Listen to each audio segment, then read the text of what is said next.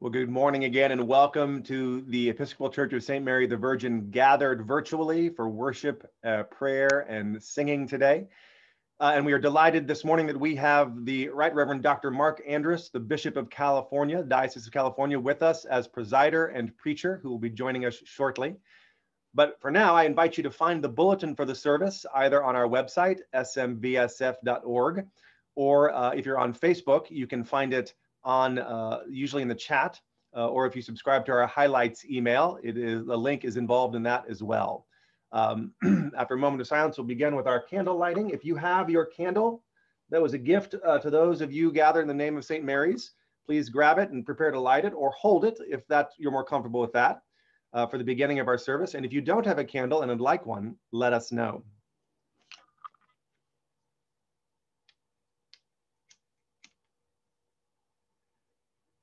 We light this candle as a symbol of our faith in Jesus Christ, that his presence and the wisdom of God is with us, and we are not alone.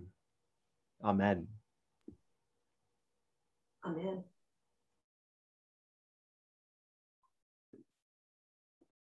Blessed be the God of our salvation.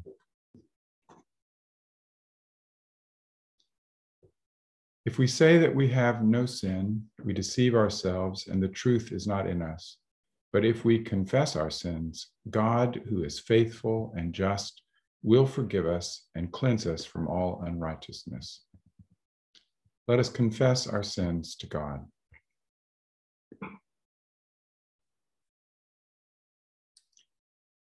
God of all mercy, we confess that we have sinned against you, opposing your will in our lives. We have denied your goodness in each other, in ourselves, and in the world you have created. We repent of the evil that enslaves us, the evil we have done, and the evil done on our behalf. Forgive, restore, and strengthen us through our Savior, Jesus Christ, that we may abide in your love and serve only your will. Amen. Almighty God, have mercy on us, forgive us all our sins through the grace of Jesus Christ, strengthen us in all goodness, and by the power of the Holy Spirit, keep you in eternal life. Amen.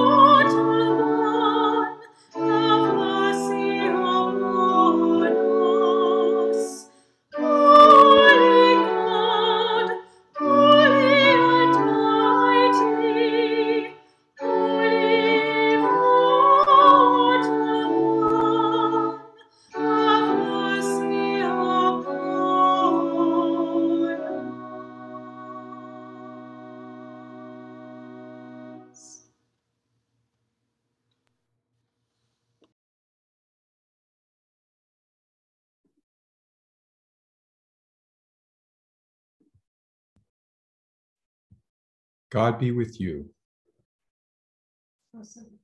Let us pray. Almighty God, you know that we have no power in ourselves to help ourselves. Keep us both outwardly in our bodies and inwardly in our souls, that we may be defended from all adversities which may happen to the body, and from all evil thoughts which may assault and hurt the soul. Through Jesus Christ our Lord, who lives and reigns with you and the Holy Spirit, one God, forever and ever. Amen. Amen.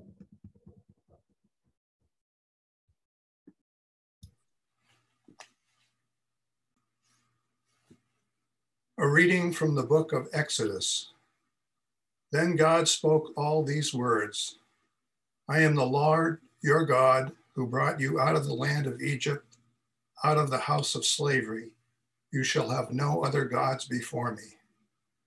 You shall not make for yourself an idol, whether in the form of anything that is in heaven above, or that is on the earth beneath, or that is in the water under the earth.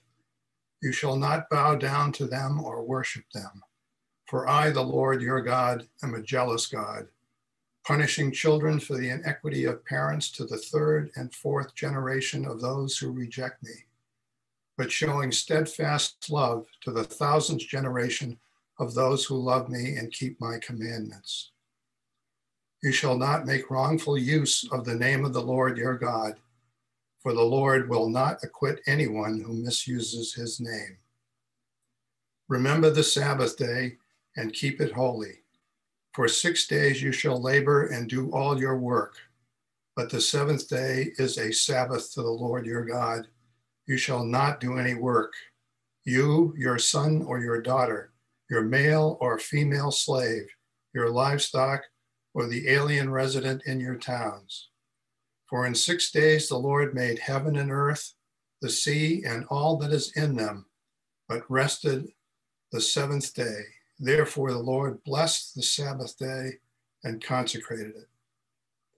Honor your father and your mother, so that your days may be long in the land that the Lord your God is giving you.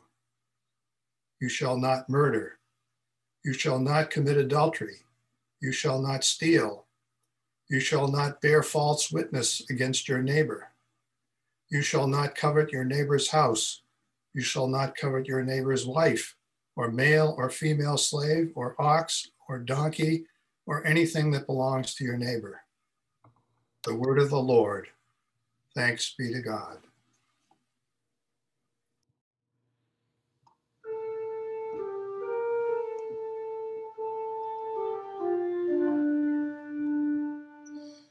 The heavens declare the glory of God, and the firmament shows his handiwork. One day tells its tale to another, and one night imparts knowledge to another.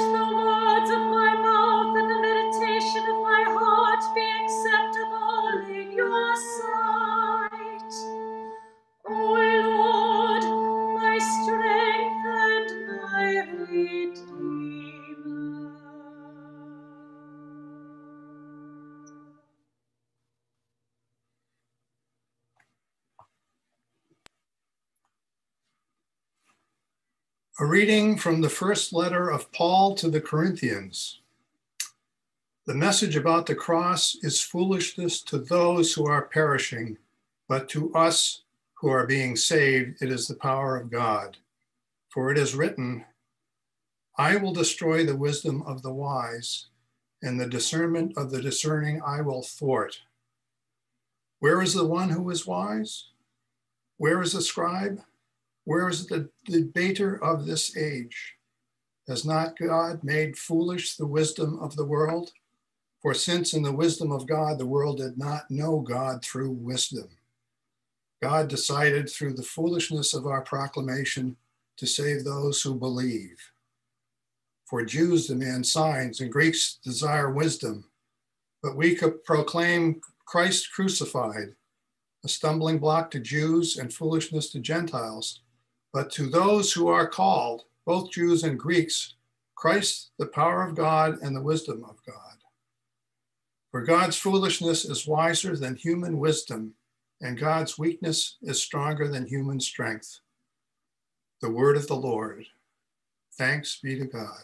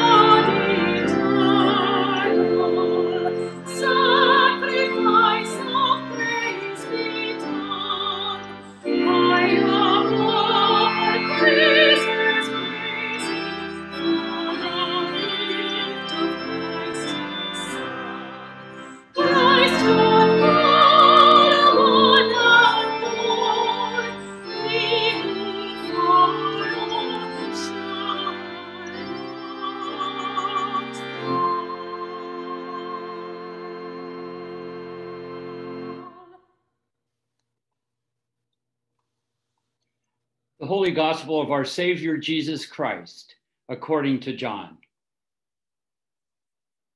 Glory to you, Lord Christ. The Passover of the Jews was near, and Jesus went up to Jerusalem.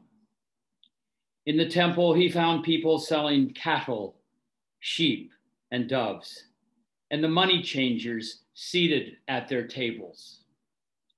Making a whip of cords, he drove all of them out of the temple, both the sheep and the cattle. He also poured out the coins of the money changers and overturned their tables. He told those who were selling doves, "Take these things out of here. Stop making my Father's house a marketplace." His disciples remembered that it was written, "Zeal for your house will consume me." The Jews then said to him, "What sign can you show us for doing this?" Jesus answered them, "Destroy this temple, and in 3 days I will raise it up." The Jews then said, "This temple has been under construction for 46 years, and will you raise it up in 3 days?" But he was speaking of the temple of the body. After he was raised from the dead, his disciples remembered that he had said this, and they believed the scripture and the word that Jesus had spoken.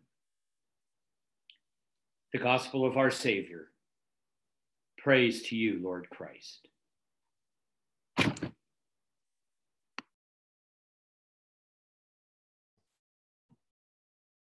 I speak to you in the name of God, Father, Son, and Holy Spirit. Amen. Good morning, St. Mary the Virgin. I am Marc Andrus, the bishop of our diocese, the Diocese of California, here, the Episcopal Church in the Bay Area. Such a great place to be. And Sheila and I are with you right here from 2006 Lion Street, the house where we live. And we are grateful that we can gather as we can gather. We're grateful for the technology that makes this possible. And we're grateful for the people who have brought this service, who have taken their devotion and their talent and put this all together. I'll say more about that when Father David and I do some greetings and announcements later. But it is so good to be able to be together as we can be together. And this is happening, as you know, across the whole Diocese of California. People are gathering. It's different in every congregation. I know you have some in-person, safely distanced outdoor morning prayers happening. I think that's beautiful. Some congregations are only doing live streaming with pre-recorded everything. And it is now, as they like to say these days, asynchronous. So people watch when they watch. They're not gathering at a particular time, and then they're all gathering for a coffee hour, and others are all Zoom. And it's there's a great deal of creativity, courage, and compassion being evidenced in the Diocese of California and at St. Mary the Virgin. It is a great honor and pleasure for us, for Sheila and me, to join you. I want to begin by praying with you again the prayer that is the collect for the third Sunday in Lent. Let us pray. Almighty God, you know that we have no power in ourselves to help ourselves. Keep us both outwardly in our bodies and inwardly in our souls, that we may be defended from all adversities which may happen to the body and from all evil thoughts which may assault and hurt the soul. Through Jesus Christ, our Lord, who lives and reigns with you and the Holy Spirit, one God forever and ever. The person who wrote that collect for us, that is knitted together with the lectionary readings for the third Sunday in Lent, which are knit together with the incredible cycle of readings and prayers that make up our lectionary, a work of great spiritual and intellectual genius, have set the theme. Seeing all these lessons that are given to us today, but especially the gospel lesson from John, the person who wrote the collect has set out outwardly in our bodies, inwardly in our souls. The idea of the outward and the inward is our theme for today.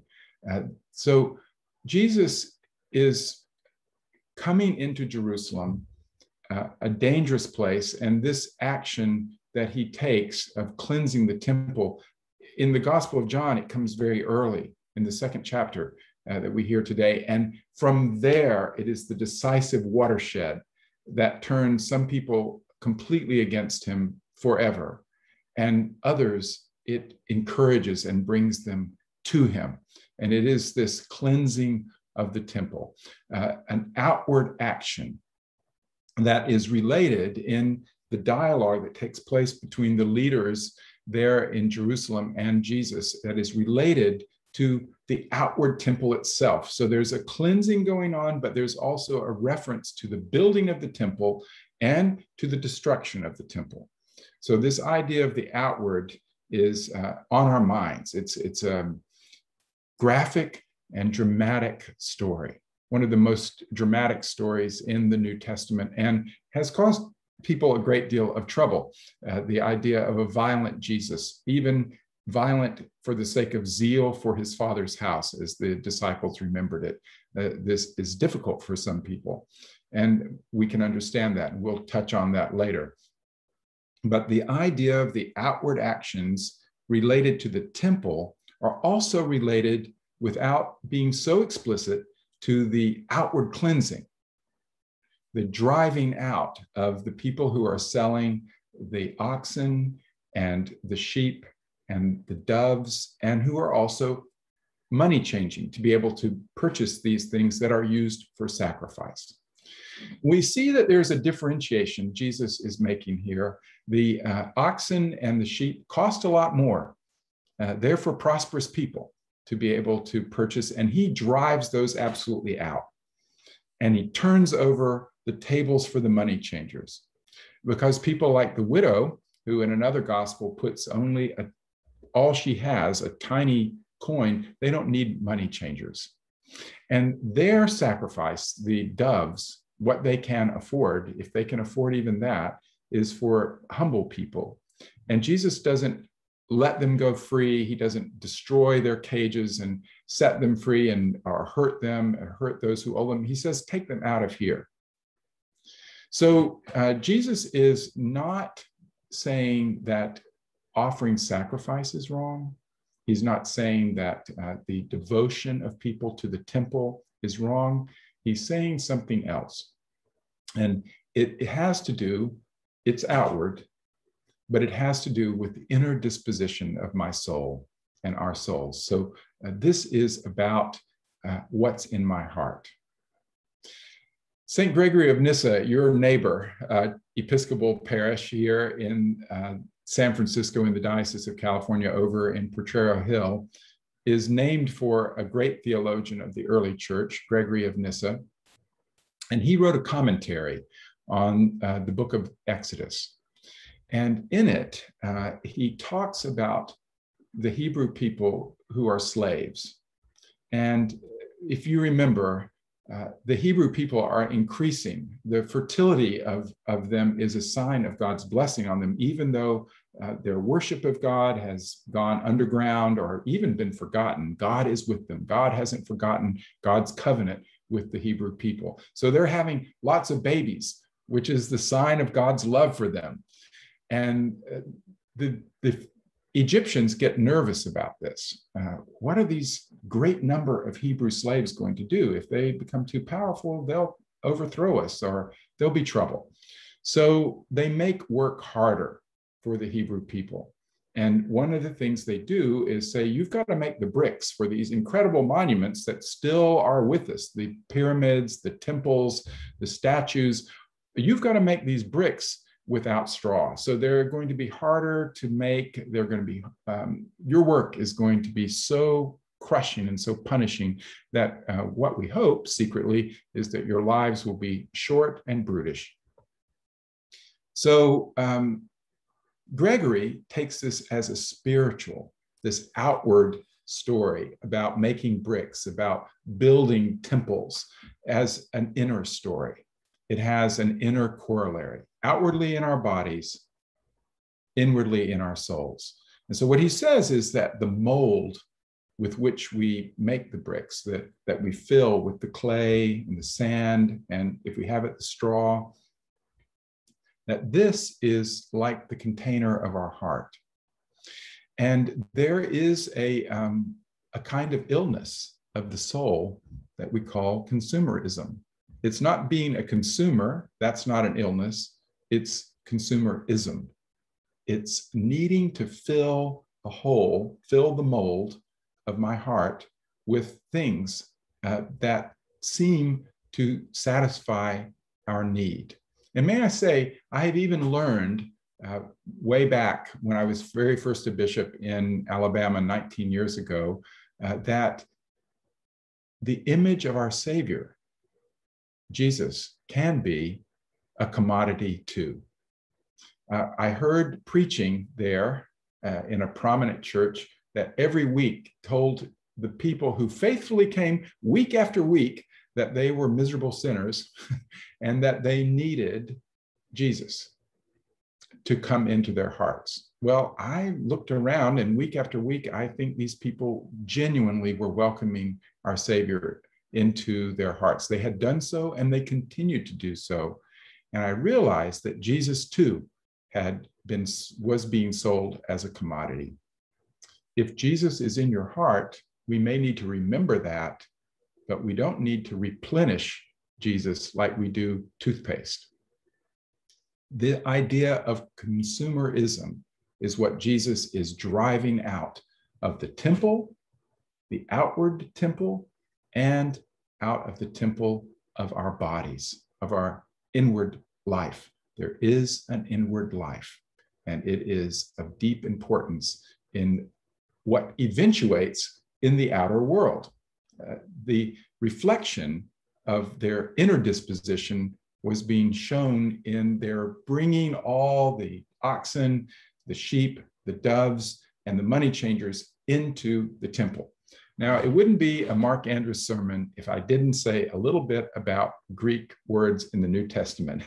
When this little gospel story, so dramatic and so important, starts, the word for the temple is a word for the whole temple complex. It's everything. From the outer porticos, as it were, of Solomon, and the area where the plaza where this money changing and the selling of sacrificial animals could take place, to the porch with the great tapestry covering that is torn when Jesus dies, and into the Yam, the area which is a kind of bronze sea that represents the Red Sea, and all the way into the Holy of Holies. And that Holy of Holies has a different word for it. And that's the word that the disciples apply to Jesus when he says, zeal for God's house consumes him. And Jesus says, destroy this temple. And what he's saying is that Holy of Holies, the word means the part of the temple where God lives. The part of the temple where God lives. That's meant to be my heart. That's meant to be the most holy part of me and of you and of us as a people. Our body is meant to have the living God at its center, and not other things that will not ultimately satisfy us, no matter how beautiful they are.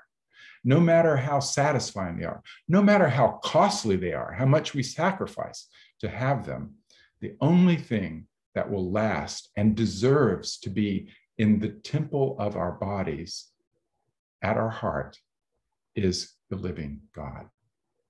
So Jesus is cleansing the outward world and telling us that we also ought to be, that the real necessity is to do the inward cleansing as well. He says this by referring to the body and the inward temple and the outward. So the outward is important, but the really important part is the work I need to do within, the inward. So what about this violence, this driving out, making a whip of cords and violently driving it out, turning the temples over, scattering the animals? You can imagine Jesus's fury. This is the last of all the Gospels to be written. And may I remind us that just what is being predicted and the way this story is being told about Jesus has already happened by the time this gospel is written and this story is told in John's words. That is, the temple in Jerusalem and Jerusalem itself have been destroyed by the Roman Empire. They are gone. And I want to make us wonder a little bit about what that would be like, the violence of that, by reminding ourselves what we felt when we watched the Capitol, the insurrection, moving into the Capitol building, the threats on the vice president, on the Speaker of the House, on the whole of our elected officials. What did you feel at that time? What kind of uncertainty and confusion? And then 20 years before the destruction of the World Trade Towers in New York, everyone remembers where they were and what they were doing on that day, and the crushing, unsettling, confusing, saddening experience that was. Those two experiences, 20 years apart, put them together and think of the center of our world, the temple, the holiest of places, and this holiest city being completely obliterated by the occupying empire. So this is the background, and the violence that Jesus shows in this story reflects the violence that had been visited, the trauma that had been visited on these people. So we are here now in 2021, and I'd like to suggest that since we know that Jesus is a living God, and Jesus the Christ resurrected has never left us and promises never to leave us, by the Spirit is still with us. So what I mean by that is that we have been moving with Jesus through these 2 millennia. And today we might see this work of cleansing inwardly a little differently. We might see it as something to be undertaken within you and within me and within our body of our community, as something that might be done with more love and less violence. What would that look like? I haven't read the book, but Marie Kondo's book, the beautiful work of tidying up that has captivated so many people, and maybe you've cleaned your closets and the drawers of your dressers following her advice, that comes to mind. And what does she suggest? She suggests taking each item of clothing off of a hanger, out of the drawer, looking at it, appreciating it, asking yourself, when's the last time I wore it? How useful is it to me today? Do I need this? And if not, lovingly, with an act of gratitude, setting it aside. Another way to look at this is what one great spiritual teacher says about the field of my heart. If you think about the heart as a field where things grow, not just as a treasury where things are placed, or as a closet, but as a place where things grow, this teacher says, and following the words of Jesus, nurture the good seeds that are in the heart, and don't try to tear up the weeds. Don't try to act violently towards the weeds that I know are in me, but turn my attention to the good seeds that will flower and give good fruit. Jesus tells the parable about this. The servants of a farmer, a farm owner, see that weeds are growing among the wheat. And they say, how did this happen? And the owner says, an enemy has done this. planted these seeds while we were sleeping. And they say, oh, I see. Should we weed them out for you, Master? And the Master says, no, because if you do, you'll damage the good wheat. Let them grow together. Nurture the wheat. And God will take care of this in the harvest. So, my dear Ken, the circle of my relations at St. Mary the Virgin, let us, as Lent continues, as these weeks unfold of inward searching, of the repentance that is seeking to get the good mind that we need to meet the time we are in, let us heed the words of our teacher and our brother and our Savior, Jesus, and do the work of cleansing within the body of our community and the body of the temple of my heart, inward work.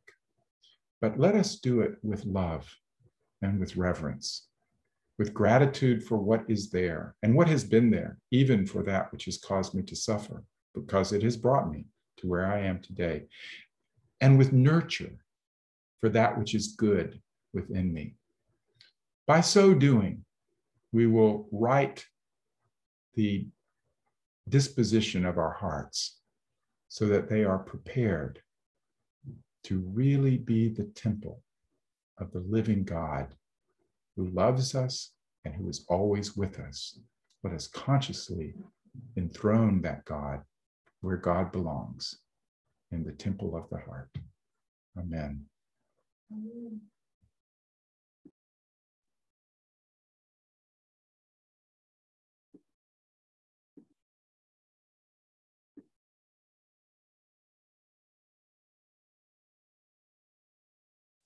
We continue with the words of the Nicene Creed, the confession of our faith.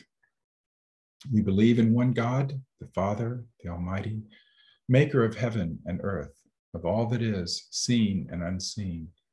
We believe in one Lord, Jesus Christ, the only Son of God, eternally begotten of the Father, God from God, light from light, true God from true God, begotten, not made, of one being with the Father. Through him all things were made, for us and for our salvation. He came down from heaven, was incarnate of the Holy Spirit and the Virgin Mary, and became truly human. For our sake, he was crucified under Pontius Pilate. He suffered death and was buried. On the third day, he rose again, in accordance with the Scriptures. He ascended into heaven and is seated at the right hand of the Father. He will come again in glory to judge the living and the dead, and his kingdom will have no end. We believe in the Holy Spirit, the Lord, the giver of life, who proceeds from the Father and the Son, who with the Father and the Son is worshiped and glorified, who has spoken through the prophets. We believe in one holy, Catholic, and Apostolic Church. We acknowledge one baptism for the forgiveness of sins. We look for the resurrection of the dead and the life of the world to come. Amen. Please join me for the prayers of the people on page 8 of your worship service bulletin.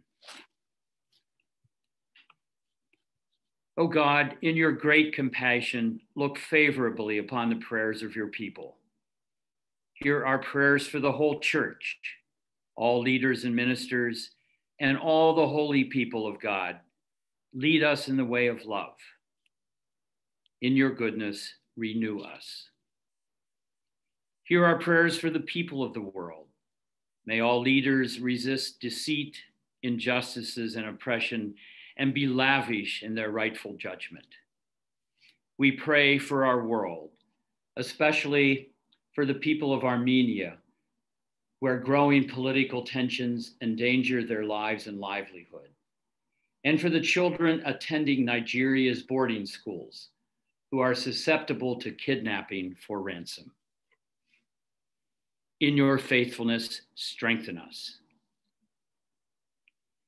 Hear our prayers for those who live in poverty and have no choice but to fast every day, for the homeless, refugees, and victims of violence and oppression, You crossed the boundaries of heaven and earth to be among your people. In your righteousness, restore us. Hear our prayers for those who are hurting in mind, body, or spirit.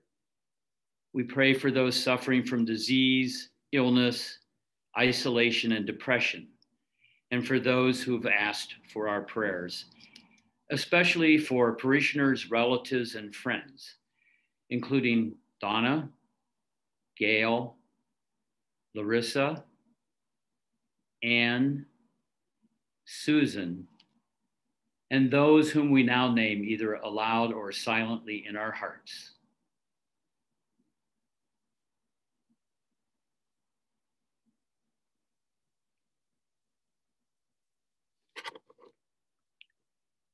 In your compassion, heal us. Hear our prayers for those who have died and have entered into your abiding peace. We pray especially for the recently deceased, including Edwin E. Hahn, Teresa Kozlowski, Peter Carneiro, Sid Garrison, and for those whom we now name either aloud or silently in our hearts.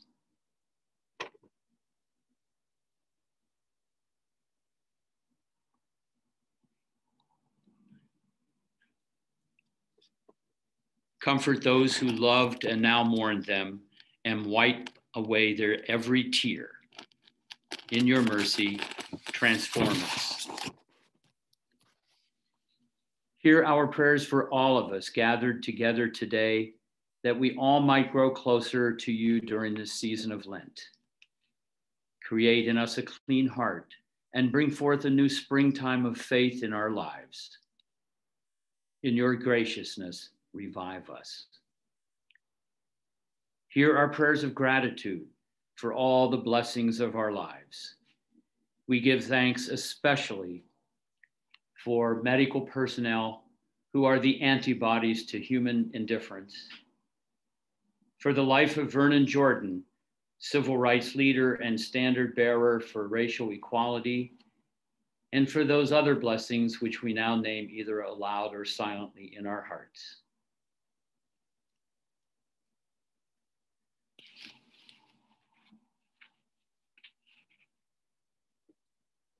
In your abiding love, awaken us. Almighty God, to whom our needs are known before we ask, help us to ask only what accords with your will, and those good things which we dare not, or in our blindness cannot ask, grant us for the sake of your Son, Jesus Christ, our Lord. Amen. As our Savior Christ has taught us, we now pray, Our Father in heaven, hallowed be your name. Your kingdom come. Your will be done on earth as in heaven. Give us today our daily bread. Forgive us our sins, as we forgive those who sin against us. Save us from the time of trial, and deliver us from evil. For the kingdom, the power, and the glory are yours, now and forever. Amen.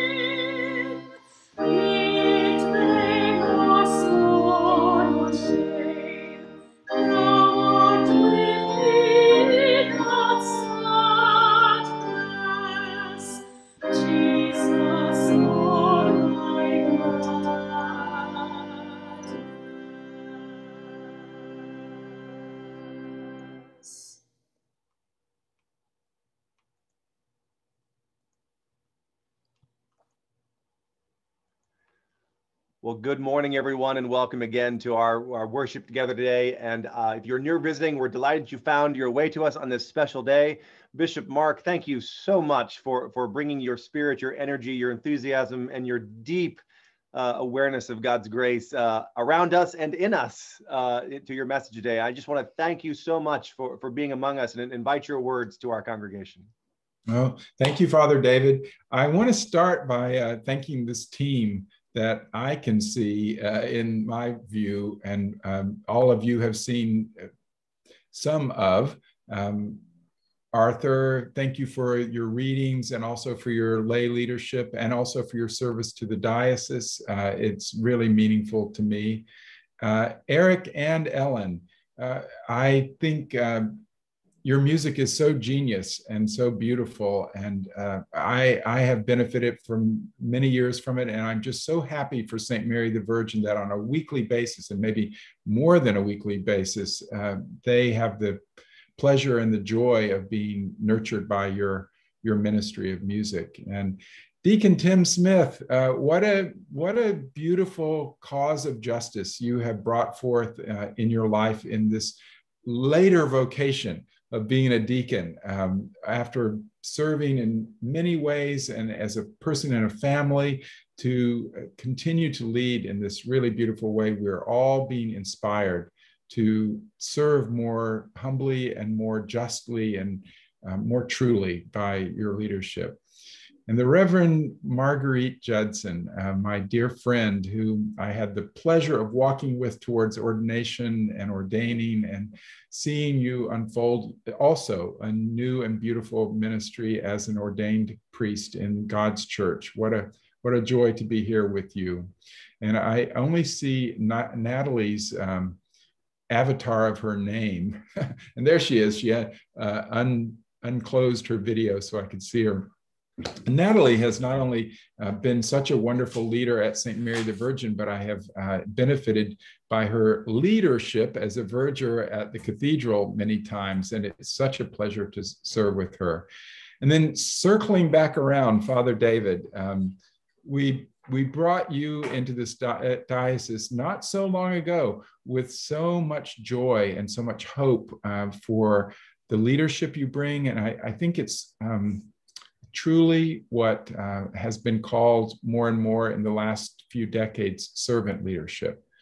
You seek to lead with us, and that is the most beautiful way to lead. When Jesus says he is a good shepherd and says, I am the good shepherd, he means to say that he walks with those he leads and is with them.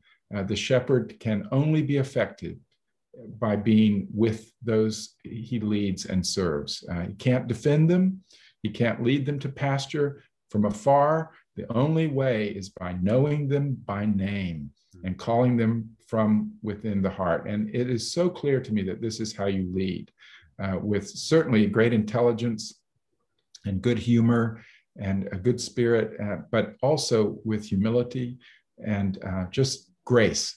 I'm so pleased that you and Heather and your children have made their home in the Diocese of California and at St. Mary the Virgin. It's really just an honor to have you here.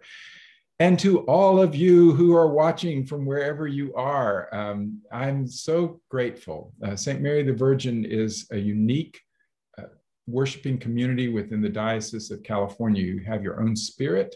I like to say that each congregation of the Episcopal Diocese of California carries the light of the Episcopal Church in its own way.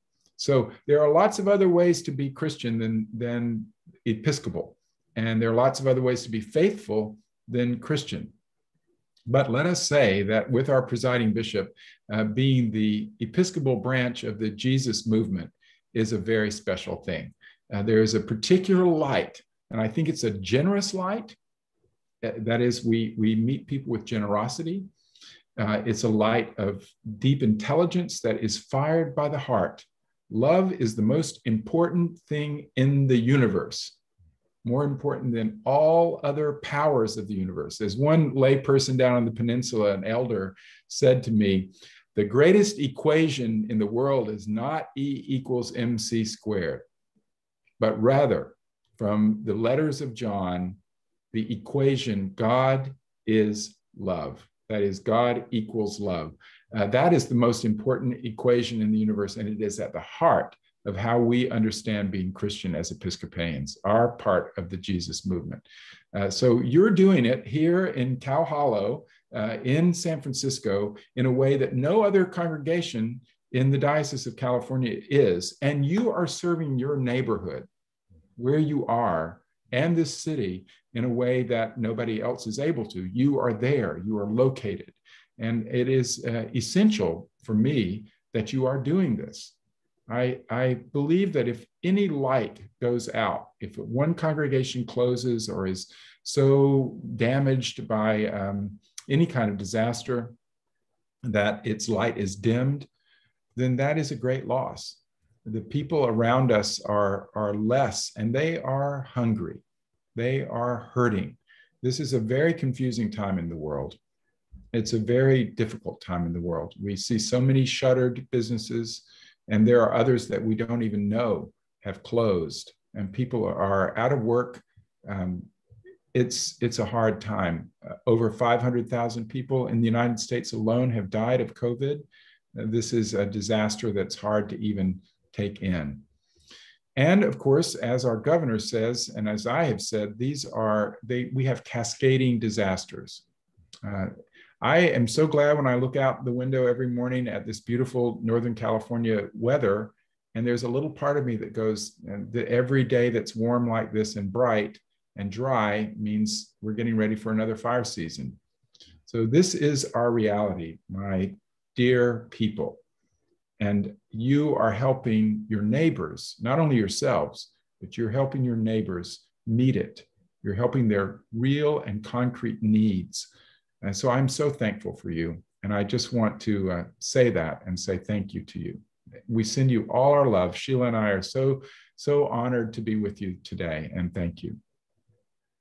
Bishop, you bless us and honor us with your presence and your words. And I just want to give you a quick shout back. It is a deep joy, not just to serve under you as your priest, but as a brother in Christ. And what I so appreciate about you is not only your vision of God's grace to us, but to the people beyond us, through us, and to the entire world, to all of creation, which indeed is encapsulates us all. And so I appreciate your vision to us, the grander vision beyond us, and your invitation for us to partner with that. So thank you, Father David. My bishop, I really am honored to be serving with you at this, as you described so beautifully, at St. Mary's Church. So thank you.